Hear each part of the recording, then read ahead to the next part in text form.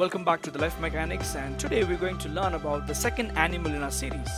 And interesting, today's animal is about the serpents or the snakes. There's a proverb which says like this: be wise as serpents and innocent as dove. And today we're going to learn about this wise snakes or serpents.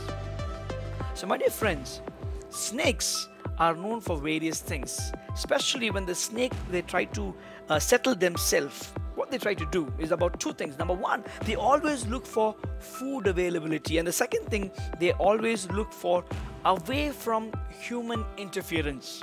Two things. Number one, the food availability.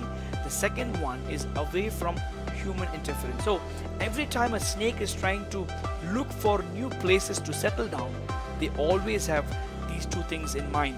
As human beings, what can we learn? It says, be wise as serpents. Sometimes people cheat us. Sometimes people play with our emotions. Sometimes people try to control us. And this beautiful proverb says, be wise as serpents and innocent as doves. Thank you so much for watching, and many more videos that you can learn about the life of animals for the next 25 weeks. Thank you.